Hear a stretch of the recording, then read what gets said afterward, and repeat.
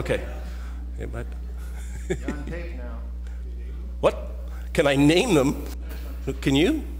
No. I think they're eyes, ears, mouth, and nose. What's that? One is Tinky Winky, and one is O, and one is O. Man, what kind of life is it where you know the names of Teletubbies? It's just sad. What's that? Very, yeah. So, this is an interesting passage. It's like Paul wrote this passage to the church in Corinth, and he's really defining the church. If I'd had the kids here today, I would have had the little conversation with them about, what is the church? And hopefully they would have said, oh, it's this building. And then I would have been able to correct them and say, no, it's not the building, it's the people, right? Which all through the New Testament, the church is never, ever, ever once a building. It's always, always, always, every single time, it is the people. So Paul's emphasizing that. He doesn't even imagine the whole building idea. Whenever he talks about the church, the ecclesia, and so for him, a synonym for that is the body of Christ, the body of Christ. So here he's going to take that metaphor and really hammer it down, hammer it home, which we've, as you will have picked up from that reading, he was doing. Now this is also, last week, if you were here, we were reading the passage before, which talks about the spiritual gifts. And so this is actually right on the heels of that. Spiritual gifts that according to Paul, says that all those who are in Christ are given spiritual gifts. So once we come to faith in Christ, faith in Jesus Christ, God also gives us spiritual gifts. I think I made him a technical error, a linguistic error last week. Paul, did you pick up on that? Were you here? You were here. Do you remember this? I think I said it was charismati or something like that, but it was pneumati. What was the word? So I take it back. My Greek is not very good. So the spirituals or the spiritual gifts, but the word charisma is from the Greek and it means, kind of means gifts. So these gifts, which are kind of wild, pretty cool actually. Healing. Well, he says message of wisdom, message of knowledge, faith, special faith, gifts of healing, miracles, working of miracles, all those kinds of things. And it never says in the New Testament, oh yeah, and by the way, those are done now that the apostles have gone, which, there are some that believe that. We could have a discussion about that, but I don't think it's true. I think that these carry on in the church today. Now, I think they get faked as well. So we see some really weird stuff if you watch, televangelists and stuff like that. Nancy, she wants the gift of, what do you call it, wham? Bam, bam! You can slam somebody and they hit the ground and come up, stay down for a while. Yeah, Nancy, that's not a very nice thing to want. I don't see bam in the book, by the way.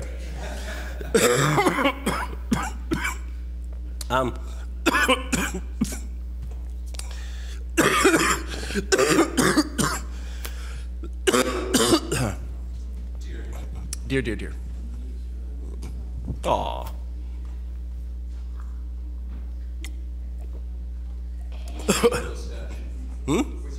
Ricola. I ran out of Ricola. I should pop one. I got one. I ran out of it in my mouth.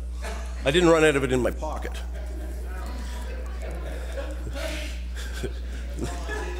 It's all on tape. Bevan, you'll have to edit this out. Oh no. Okay. Actually, that's why people watch. They watch these hoping for some kind of glitchy, weird thing to happen.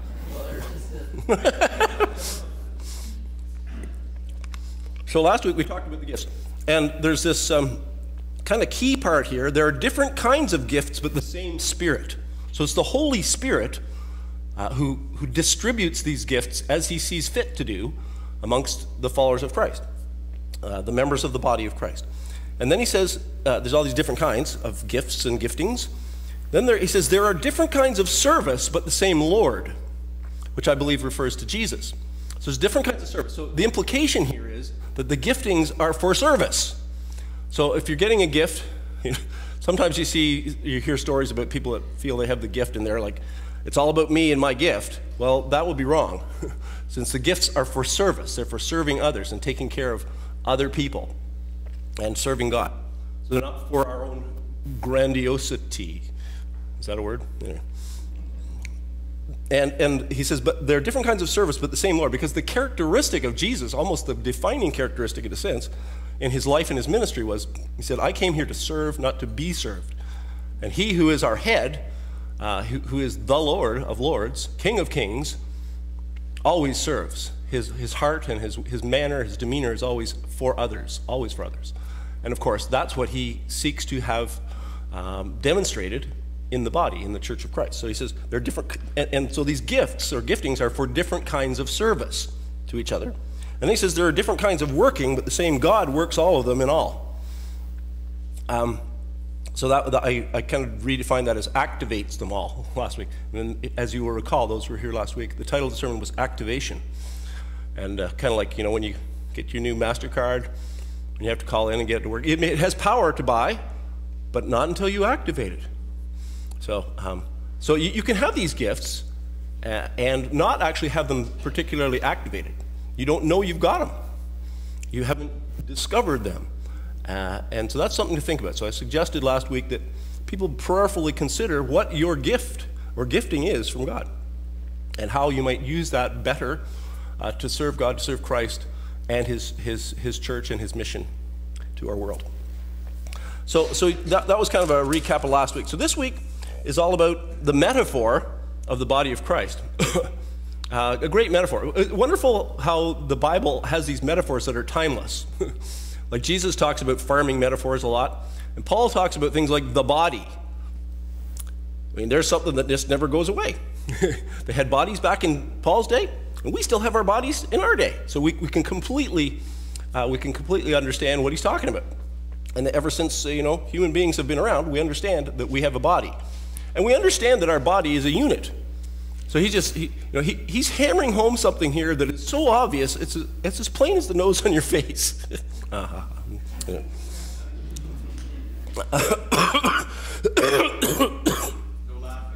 No laughing. Oh, that's my problem right here.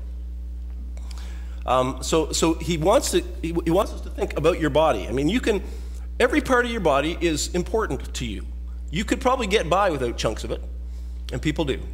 We lose our ear, we lose an eye, we lose a foot or an arm, but we're not happy about it, and we miss it, and because we know that the whole thing works as a functioning unit. And when one part is missing, we really have to go hard to compensate for that. So he says that's what the body of Christ is, and he's telling us that now that Christ has withdrawn his bodily presence. Now that is represented, his bodily presence is represented through us, through his followers. And so we all have different parts to that body. So some of us are fingers, and some of us are toes, and some of us are noses, and some of us are ears, and all that kind of stuff. So, I gotta go home. Oh. Okay. So I'm just going to go through some of the things that get said in this passage. You could mine this passage for a long time. So the foot cannot say, because I am not a hand, I do not belong to the body. Right? That would be ridiculous. I mean, when we think about it as a human body, if the foot said, I'm not a hand, I don't belong to the body, we think, well, that's just stupid. But people get that kind of idea, silly notion in their heads when they look around the church, if you will, or the body of Christ and say, well, I'm not like that one, so I guess I'm not really part of it. So we demean ourselves, or we denigrate our importance to the body of Christ. I got thinking about this. I mean, I don't know that Paul is actually trying to represent certain gifts when he talks about feet and hands and stuff, but I like, just for fun, I kind of was doing that in my head. So, I mean, what is the foot? What is the hand? The hand of the body of Christ. Maybe it's that which reaches out to others with love and with compassion and with generosity. Maybe that which greets others and touches them and hugs them. And the foot, the foot doesn't do those things as much.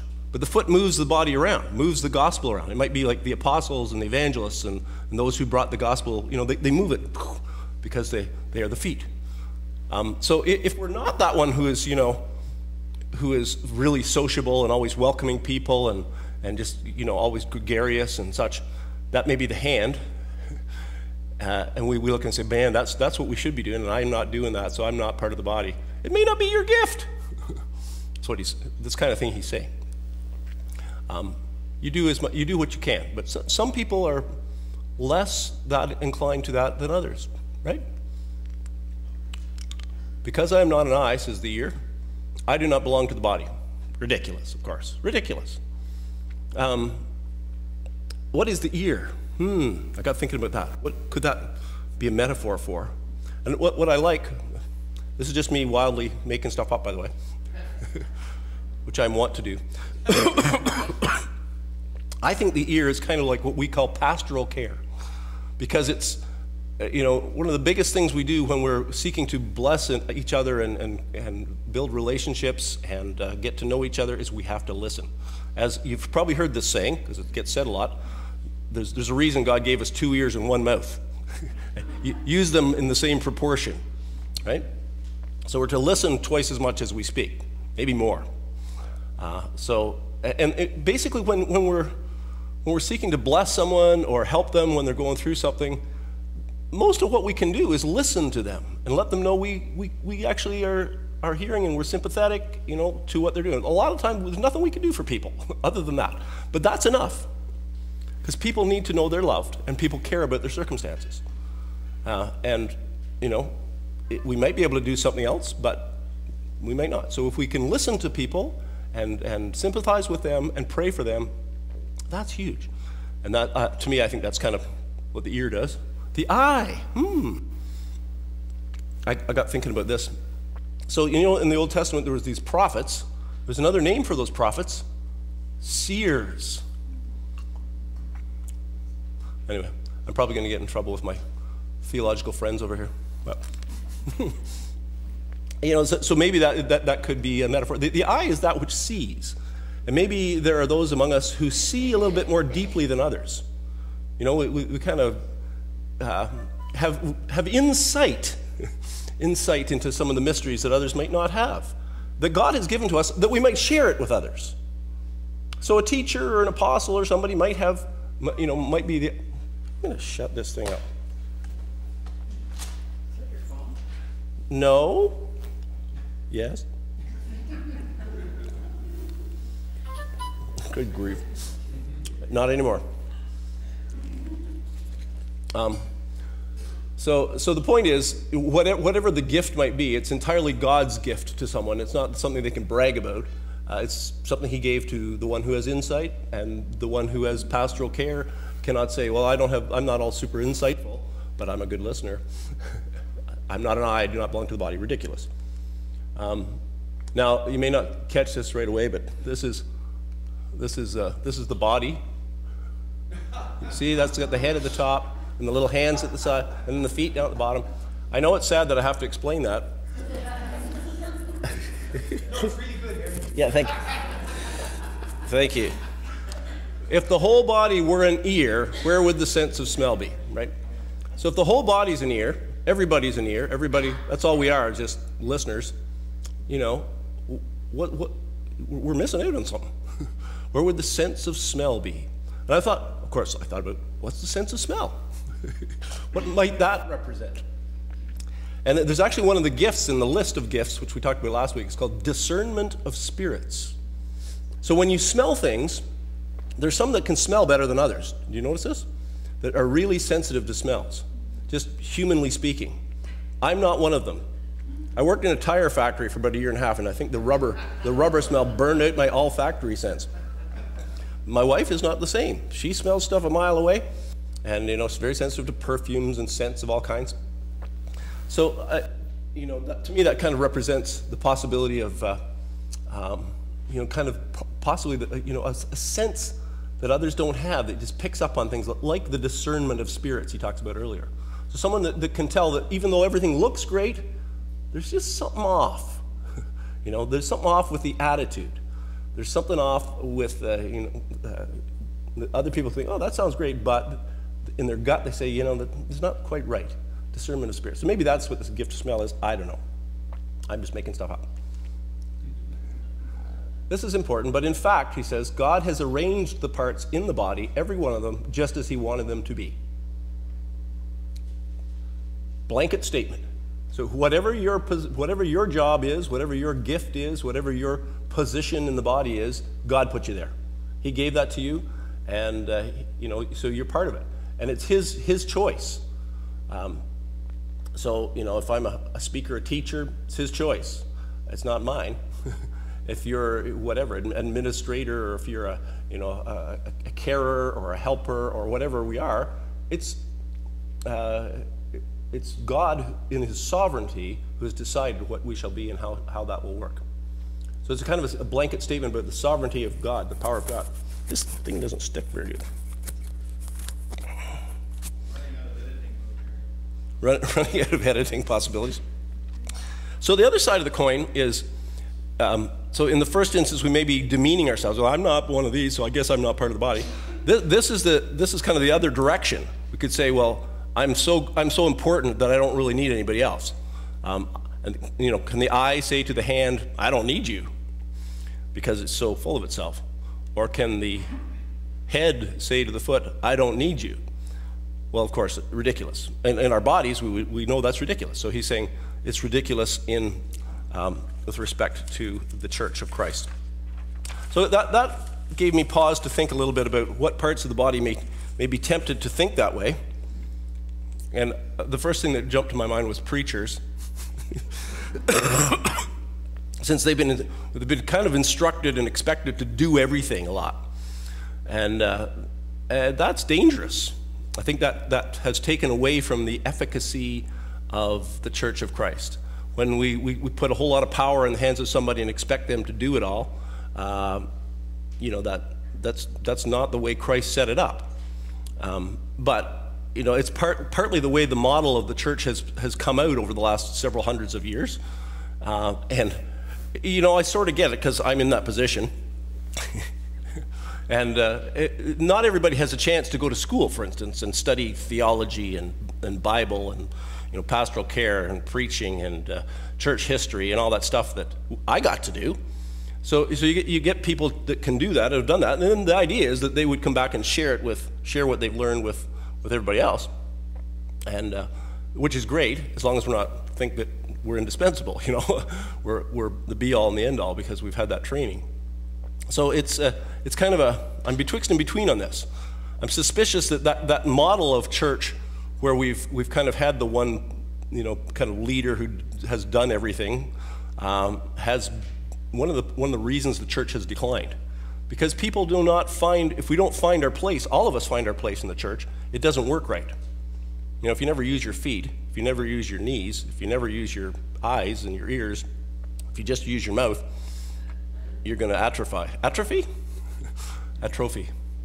So that's one. And then another example might be the worship team. They could get really full of themselves. I think they're it, right? And sometimes that happens. The thing is, whenever you're up front and in front of everybody, there's always that temptation and to say, we're the most important thing going on here, and if this great rock and roll music is working, then nothing else really matters, because that's the big deal here. Is that really what the church is about? No. I mean, it's a useful and fun thing to do, but we have all kinds of different music. The choir could think the same. Could say, well, we're so good, So I'm just using that as an example. Once we get up front, there's always a bit of a temptation to say, well, I don't need the rest of them. And it's simply not true. He goes on here to talk a little bit, and I didn't have any pictures for it. The parts that we think, those parts of the body that seem to be weaker are indispensable. So the weaker parts, and the parts that we think are less honorable, we treat with special honor. And the parts that are unpresentable are treated with special modesty. So in our bodies, there are certain parts, we call them the privates. And we treat them with special modesty. And they don't get seen by everybody else, right? And that's as it should be. He's saying in the body of Christ, there are parts that are less presentable, perhaps, that are weaker. And he says in the body of Christ, it ought to happen that we give more honor to those who are weaker. Whether that's someone with a handicap, whether it's someone who's elderly, whether it's someone that's sick, our love and our care for them should be paramount. should be at the top of the list kind of thing. So that's basically what he's saying. For God has combined the members of the body and has given greater honor to the parts that lacked it. So there should be no division in the body, but that in its parts should have equal concern for each other. If one member suffers, all suffer together. That's as it should be. So if someone dies, if something awful happens to somebody, we're to be with those, who are impacted and sharing in that grief and in that sorrow. And I see that in the church. I think it's a healthy thing. It's like a funeral. When there's a funeral and the family is grieving, the church ought to be gathered around these people, comforting them and just being with them, just being there. You notice that there's a bit of a tendency to not have funerals anymore. I don't know if you picked up on that. And I kind of feel that that's a little bit of a not healthy process, because we are family. So this is kind of telling us that the church is basically a family, and when something goes wrong in the family or someone gets hurt, we are to gather around that person and share that suffering or sorrow with them, or those people. And that's when the church is working right. That's what it does. That's what I see most of the time in our churches, and I'm thankful for that. And if one member is honored, all rejoice together. Now, that's the Governor General's Award, actually, there. We may not get the Governor General's Award, but, I've noticed various ones of you over the years have been honored like that. You've received various awards. But it's not just that. It's, we rejoice with those who rejoice, it says elsewhere in the Scripture. So if someone has a new grandbaby or a new baby, someone gets married, someone graduates, someone gets a new job, things that are good, things that are worth celebrating.